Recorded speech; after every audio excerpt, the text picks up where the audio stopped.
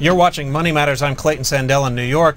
The ever-popular blue jean is getting a stylish new makeover. Cotton Inc. has teamed up with the National Jean Company and colleges and other companies across the country in a campaign to recycle your old blue jeans into an environmentally safe insulation used to build houses. For more on this, we're happy to be joined by Jana Meyerowitz. She's with Stylehouse PR, and she helped organize this week's Denim Drive and Benefit.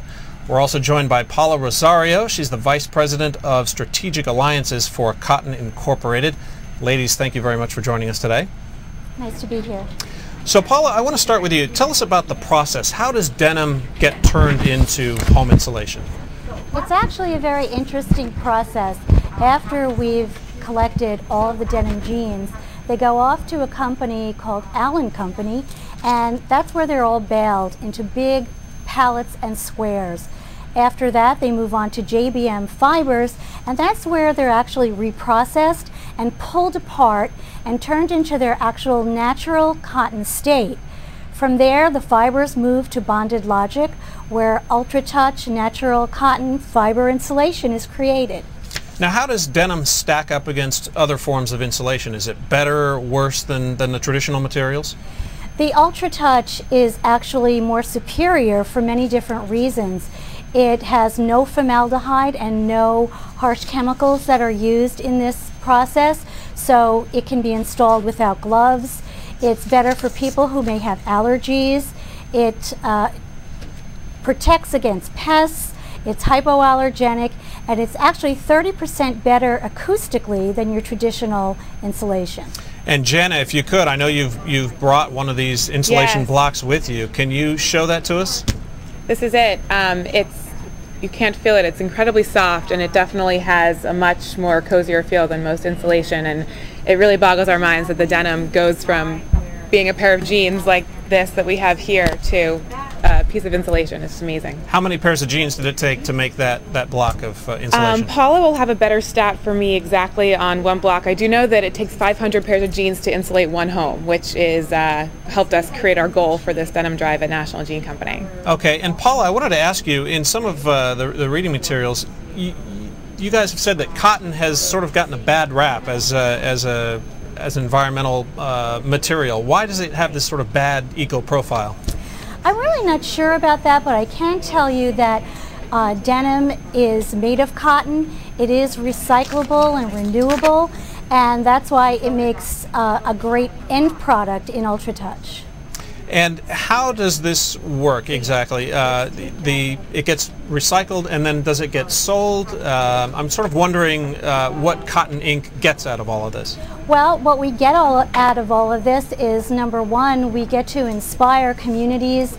It started with college students to be able to change the world one pair of jeans at a time. And secondly, it's creating another cotton product. So it's really serves two purposes for us. And so how many pairs of jeans, if you know, does it take to insulate an entire house? An entire house takes 800 pair of jeans or pieces of denim, because any type of denim product can be used. And so far, since 2006, we have collected 50,000 pieces of denim, which will allow us to eventually be able to insulate 100 homes for the needy.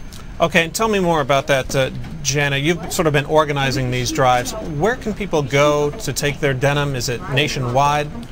Well, Stylehouse PR, our company, is the PR company for National Jean Company, which is a chain of retail stores throughout the eastern seaboard.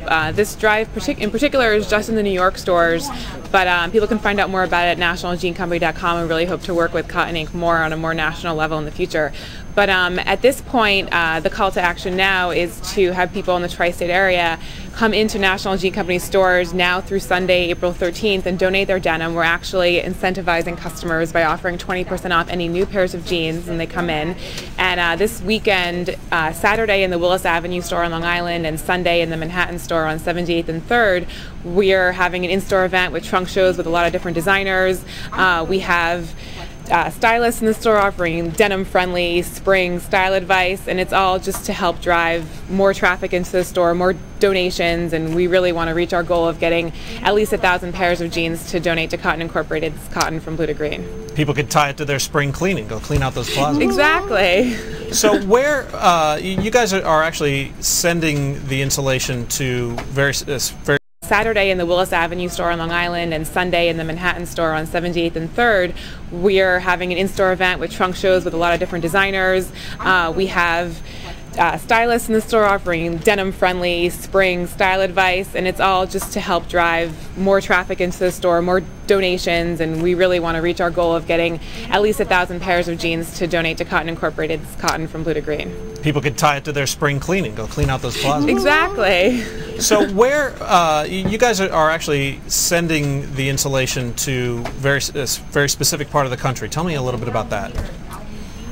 The 2006 denim drive, all of those jeans that were collected were sent to Habitat for Humanity in the Baton Rouge area as well as the New Orleans area, and it built homes and benefited those people who were affected by the hurricanes that hit them very hard.